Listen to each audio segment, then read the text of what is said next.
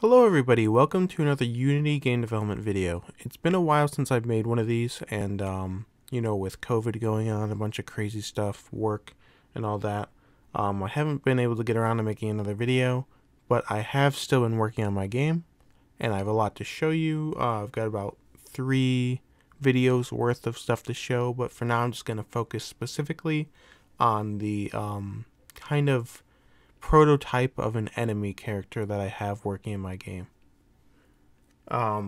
In case anyone doesn't know who's watching this, which is very likely because I don't have any followers or subscribers or anything, what I'm working on here is a 3D platformer for Unity called Brainine.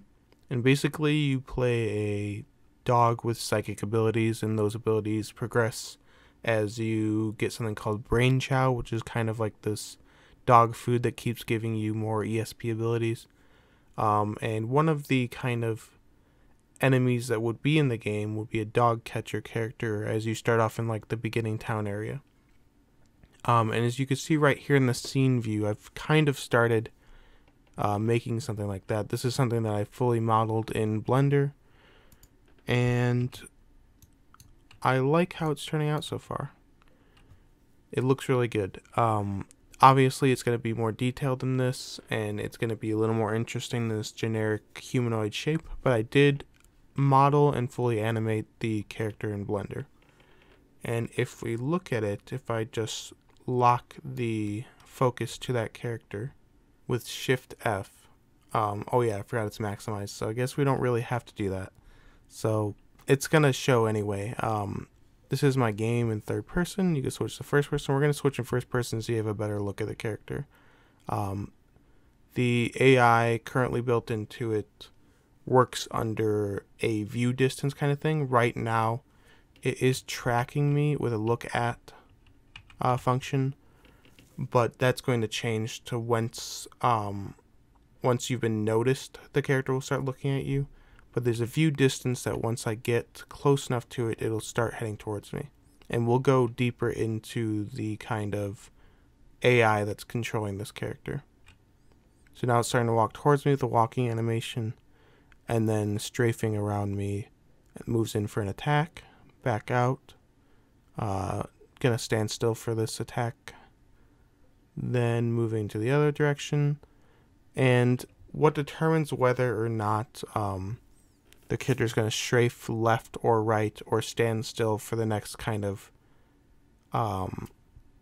attack thing is just a coroutine that's randomizing a float or an integer, and that's determining whether or not it's going to move a certain direction or move at all. So we can look into that further if I just get off of here. And when it's attacking me there, it's actually attacking me. I can't move right now. The way I've set it up is that my character has 5 health, and it's losing 1 health every time that net actually hits it, and I'll go further into that after I look more at the character. So if we go to the enemy, I have it in this kind of folder, everything that the enemy needs, and this driver here that's controlling the character has pretty much everything that we need to talk about. So if we just look at everything in the inspector, we need the character model. There's an offset for the character model. I haven't quite figured out what's with Blender and importing models because sometimes it's just really weird. Like the origin is very, very low on this character, or not very low, but it's offset by 1.1 units for some reason when I imported it, even though the origin was directly in the center of the character's pelvis when I imported it. I'm not sure why it moved. The move destination, which is the destination of the navmesh agent. And speaking of the navmesh agent, here it is, and it's grabbing that at start. Current behavior idle, so this is an enum. It has several behaviors: idle, patrol, alert, travel, orbit, attack, and flee. And right now, idle, travel, orbit, and attack are the only ones that are actually finished. Well, not finished, but at a point where I can show them to you. And the target character, that's established as soon as we've entered that view space. View distance, I've already explained that. When we're within a certain distance of the character, it'll start trying to chase us down.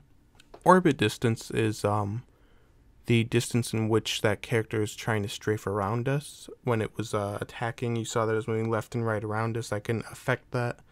I can get it in closer or further.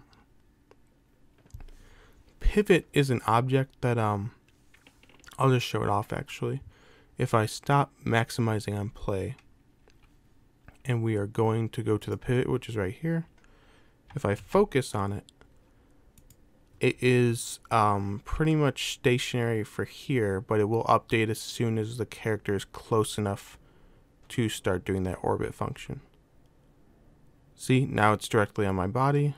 It's not rotating now because it's determined not to strafe, but you can see now that it is rotating because the character is strafing around me. There we go, now it's rotating in that direction. And the orbit right here is the pretty much an empty object in which the enemy is trying to move to, whereas the move destination is pretty much lerping to that position. So here's the orbit, and you see that it's slowly moving around, and the NavMesh agent is trying to access that. And the interesting thing about that is the way I've set it up is that if I come at the character in a different angle, it won't try and just position that orbit object directly in front of me. It's positioning it towards the enemy character, and then it's rotating. So it's a little more believable. It won't go to like a preset position before starting its orbit. So if I go over here to the left, it'll start the orbit as soon as it comes to me instead of directly in front. See, it stops there and then starts orbiting left. So even if I came from the complete opposite direction from it, it would start the orbit as soon as it gets close to me. Let's see. Just a Boolean entered the orbit. I don't remember exactly what that's set for. I think it's set that, so how I determined where to start the rotation, it just runs for like a single frame a look at function to establish where the character is in relation to the actual player. And then it doesn't run that any longer. So that bool is just there to set that position, set itself as false, so that it doesn't do that anymore. Orbit speed, that's just how quickly the orbit object is rotating around it, because it's actually a child object of the pivot. So orbit speed is actually determining how quickly the pivot rotates. Let's see here. Debug attack, that's just when I was using a what is it called? Capsule object instead of the actual player model, it would turn red when it attacked. So it was an easy way to debug if the attack script was working. Attack rate is how often the character is attacking. Attack duration is, I believe, the small amount of time in which the character will, the enemy character will stop before the attack. So it's kind of like a delay before it. And the attack speed is how quickly the character is moving from that orbit position to the attack position. And we have an animator attached because this is an animated character. So if I jump into the script, there's a lot of stuff going on here, but let's just go to the very top and I'll run through it all. I just described all of these, so we don't really know anything about that. There's a few private things, attack ready. I don't think that's actually used. Target locked, that's important. I'll explain it when we get to it. Target position, that's important. I'll also explain that. So let's just keep going. At the beginning, we're going to grab the agent. If the agent is null, then it will tell us that it's missing. The behavior is automatically set to idle because at the beginning there are no enemies detected. We have the material, that's not important because that's for that debug red material I was telling you about earlier. And the agent speed is initialized as whatever the speed is on the actual NavMesh agent. So in the update function, we're running a move to destination function, and it's using a find target function there. So we're moving to the destination of the target that we're going to find. And then move model, this is specifically for animating. So in the move to destination function, and I'll probably make these a little more, more efficient. And it's actually not super inefficient right now, but there are more places where I could put logical operators that will determine whether or not parts of the code that don't need to be running aren't running. But I'll get around to that eventually. It's not super inefficient right now. So in the move destination function, we start off with a vector3 dest, which is the destination, and that is set to the target thing, the target character, and that's essentially the game object that's being fed into this function. So there's another function being fed into this one, and that's being placed into the code here, and we're moving to that object. I don't know how good this is. Yeah, this is definitely going to have to be changed at some point. The find target function currently just returns an object of type player move. So just finding the only object that has that player move script. And that's kind of silly, but not really, because I'm just testing it right now. But ideally, what I'm going to do is set this up to where the character is a view cone of some sort, and it just finds the character when they are visibly in front of them. But right now, just for testing purposes, it automatically finds the character. Okay, and for the function that the target is being fed into, it's finding that down here and then running it through. The destination is being set to that target object that we found with the find object of type, and the target character is equal to the target. If the distance of the character to the target is greater than the view distance, so if it's not within that view distance in which the character can be seen, this patrol behavior is being ran.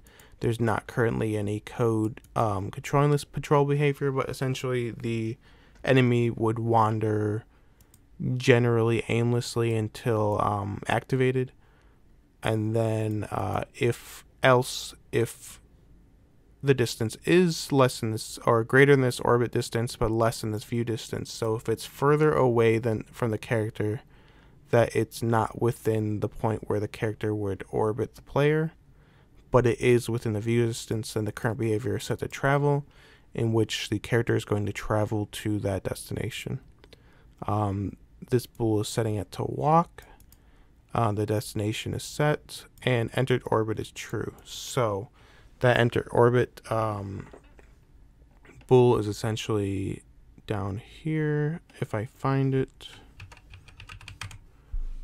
enter orbit, the pivot.transform.look_at. So yes, essentially what I was saying earlier is that it is grabbing the angle in which it has to face the character, the player, the pivot is, and it is determining where the character should start rotating from there.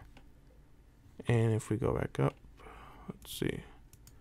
So if that's not happening, the animation is set to false, and everything with here, if it's not within that orbit distance, or it is within that orbit distance actually now, then the agent is stopped and the path is reset. So it's essentially grabbing a new destination. It's starting this coroutine, which is the circle target, which we'll explain down here. And what that's going to do is it's going to make the character change its target to the orbit game object, and it's going to orbit the character. So this is actually an enumerator. Circle target takes a target. The walking is set to false, so that's just telling the animator to start doing these other animations, which are going to be these strafe ones, and those are going to be controlled by, I believe, an integer. If a random number has not been generated, then we're generating a random number, and that's how we're getting whether or not the character is going to strafe left or right. The pivot.transform position equals the target character.transform position, and then the orbit.transform position is being set to the pivot position, plus the pivot.transform.forward times the orbit distance minus 1. So essentially the orbit is being set to the position of the pivot plus the offset that we establish with the orbit distance. And then that is a child object of the pivot, so it's actually going to retain that position as it rotates. If the behavior is not set to attack, then the attack timer starts. And the attack timer is just pretty much going to determine how often the character attacks. It's steadily increasing a float using time.delta time, and it is cross-referencing that against the, what is it called, attack rate. So the pivot.transform now look at the characters looking at the player, and that's what I was talking about earlier, where it establishes it so it can rotate from any point. And this is the reason we need it to be enumerated right here, is this do while function, because it'll keep it in here and not run any of the code outside until it is finished. So strafe active is set to true, the attack timer is being iterated upon by time.delta time, and the behavior is set to orbit. So the agent destination is set to the orbit position, and the pivot is starting to rotate. And this random integer right here is what we established earlier with generating it right here. So if it is a 1, it'll rotate right. If it is a -1, it'll rotate left. If it generates a 0, it'll stand in the same position. So it kind of adds some kind of variety to the enemy AI. The anim.setInteger strafe to ran. So there we go. Basically the logic in the animator is seeing the integer, and it's determining if the integer is positive and the character is strafing right, then it'll run the right animation. If it's negative, then it'll run the strafe left animation. And if it is a 0, then it won't run any animation, or run the idle one where it's kind of just standing in place. And it returns null, so it's waiting for all this to happen and for this condition to stop. There's a lot of conditions here to make sure that the strafe behavior is working properly. And after that's finished, it'll stop strafing. The number generation, the bool controlling that will be set to false, so that next time we go into this behavior, it'll randomly generate another number.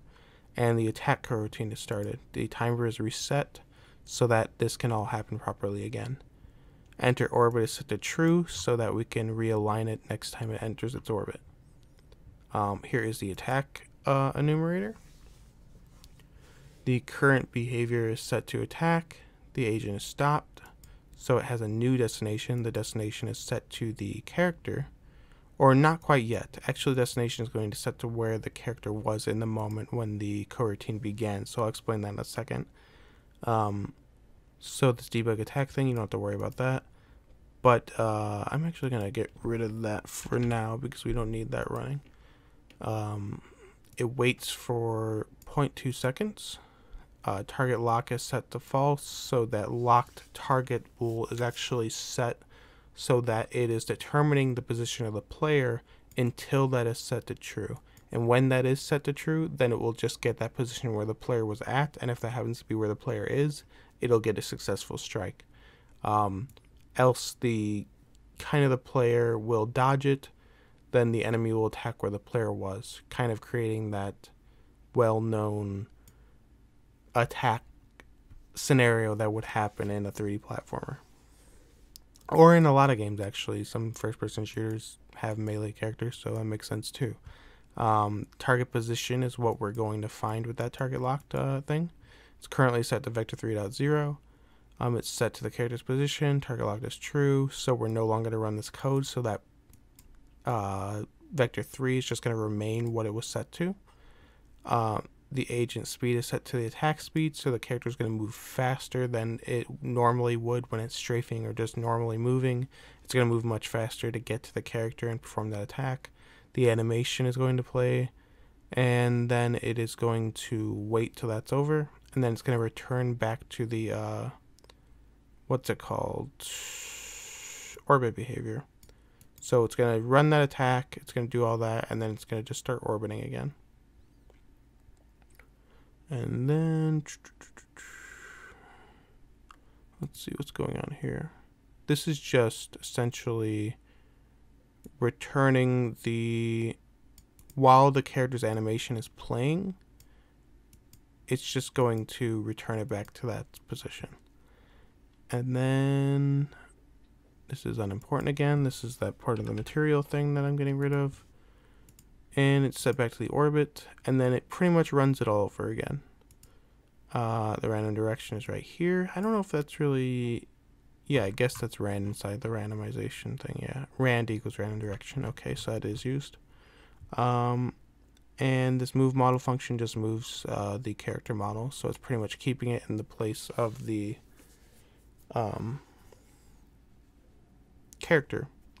And if the attack animation is being set, then the character is looking at the target position, not the actual position of the enemy, but the where the position of it, where it thought it was going to attack it was. So it's attacking where the character was in that moment. And that's basically it. And I think it's a pretty convincing little bit of enemy interaction. So if I go into the actual character, armature, root, where is it in the weapon? Yeah, here's the hitbox. You can see right there. And if the hitbox hits the character, then it's going to run a function that decreases the health. So if I go to the actual player, and in the player manager right here, we can see the HP. HP is set to the max at the start, and then if I am hit by the enemy, it should go down. Yep, down to 4. Hit again, down to 3, but I can dodge those attacks. See, didn't lose any health. And that's good.